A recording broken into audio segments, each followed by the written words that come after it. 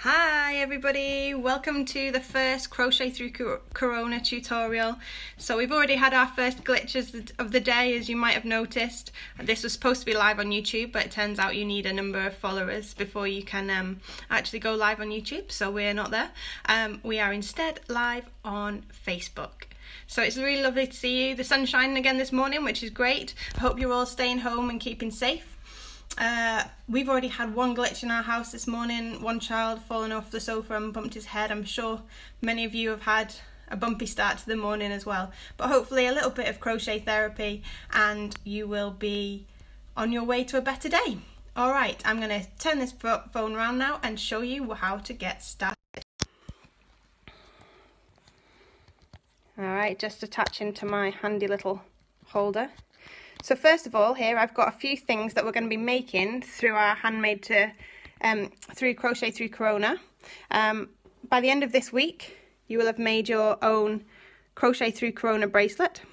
In fact, by the end of today, if you're productive enough, this is our first project for the week. Then we're going to make a washcloth.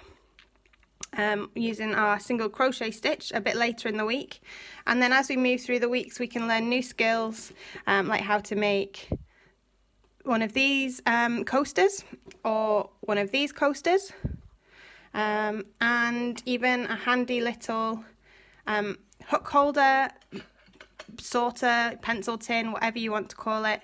We'll be learning how to make these, plus many other things. So hopefully that gives you a little taster of what we will be doing in the coming weeks.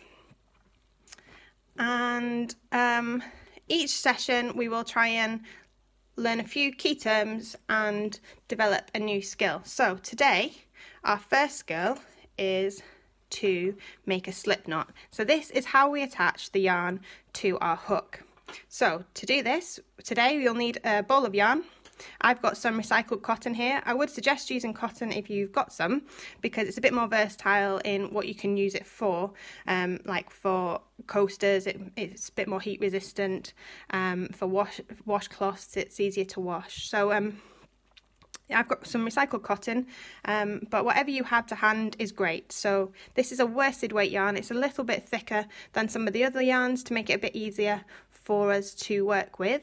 I must apologise if you did use my recommendation of this yarn though, because it isn't the simplest for beginners, because it's made up of all these finer threads that do come apart a bit, so that is my bad, sorry about that. But hopefully you will be able to master this, and if you can do it with this, then you're well on your way to crocheting with anything. So we've got our yarn and we've got our hook. We're going to take the end of our yarn and pinch it between your fingers. I'm going to take it over the top of your fingers and bring it down the side of the other piece of yarn. I'm going to show you that one more time. We've got the end of our yarn. We're taking it over the top of our finger, bringing it down this other side of the yarn, and we've got a bit of a crossover here. Then we're going to take our thumb and we're going to push this back piece of yarn up to pinch between our fingers and thumb. I'm going to show you that again. Taking the back piece of yarn to pinch between your finger and thumb. And then we take the top loop over the top, and there we have our slip knot. So the great thing about a slip knot is it can go bigger or smaller. So that's how we use it to put it on our hook. You just tighten it up. And if you need to make it a bit bigger to loosen the tension, you can do. Or if it's all gone terribly wrong and you just need to start again, it pulls out easily. So I'll just show you that one more time. I'm going to grab the end of the yarn, taking it over your finger and down the other side of the yarn. You're bringing your thumb in, pushing the back piece of yarn up between your finger and thumb, and taking the top piece of yarn over the top and picking out the piece that is on your thumb, and then just pull down. And then it's time to insert your hook. So when we're crocheting, generally you keep the long bit on your right hand side and the shorter bit on your left hand side. So I'm going to put my hook in here and just tighten it up a little bit, and that is our first slip knot. So you have just achieved your slip knot badge. Well done. So slip knot done. Now we're going to think about how we hold the yarn. So when we're holding the yarn, we need to vary our tension sometimes. So it's important for you to find how is best for you to hold the yarn. It's kind of a little bit weird actually watching people joining, and now I'm feeling self-conscious. Anyway, welcome everybody, lovely to see you. Thanks for joining in today. Okay, so we're up to holding our yarn. I'm going to put my thumb behind the long piece of yarn, sorry, not thumb, little finger, behind the long piece of yarn and wrap it round.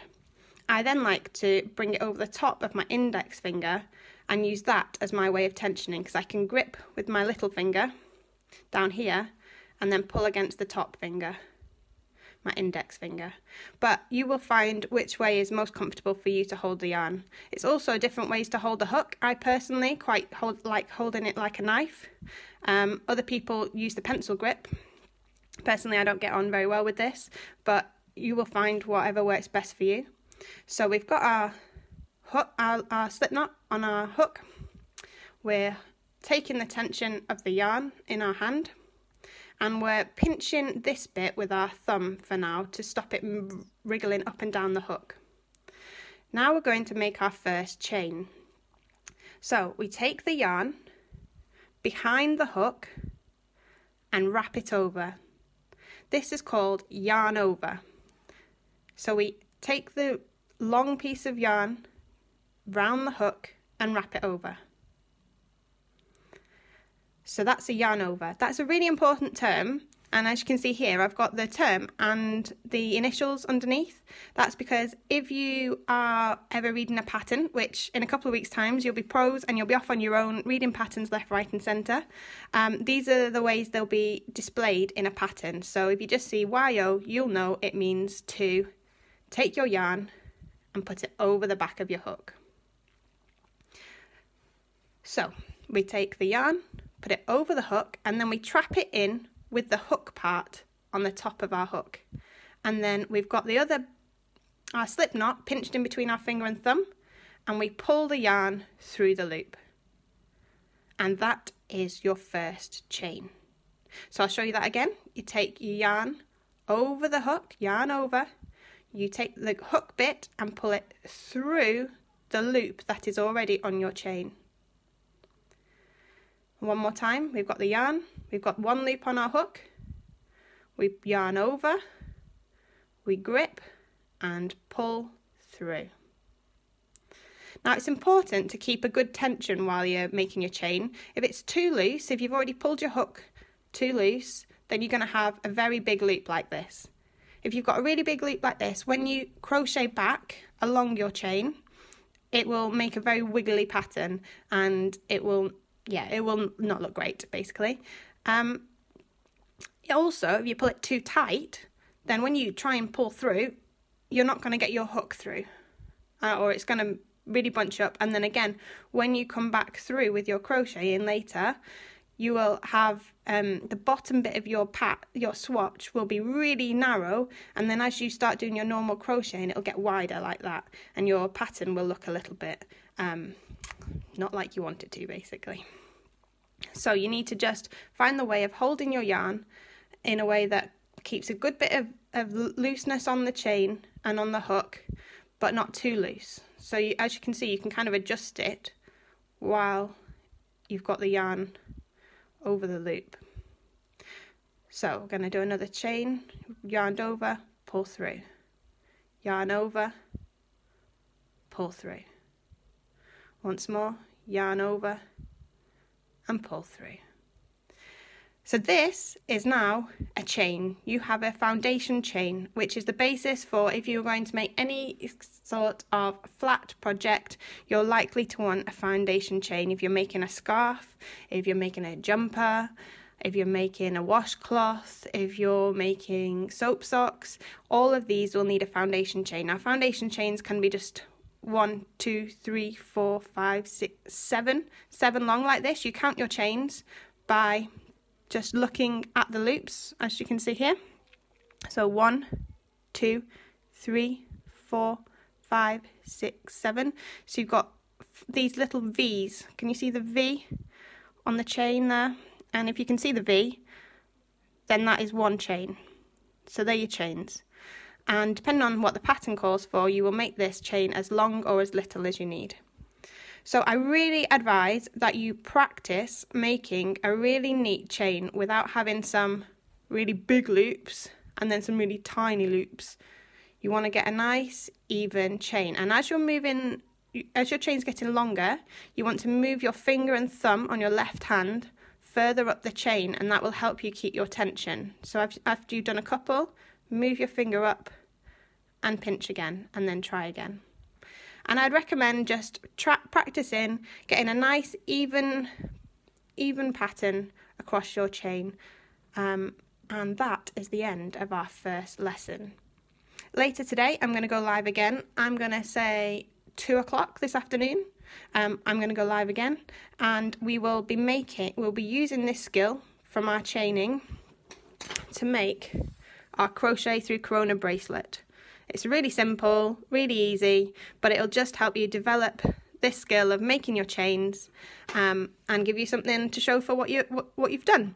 So do practice getting a nice even tension, and then join me later today to make your very own crochet through Corona bracelet.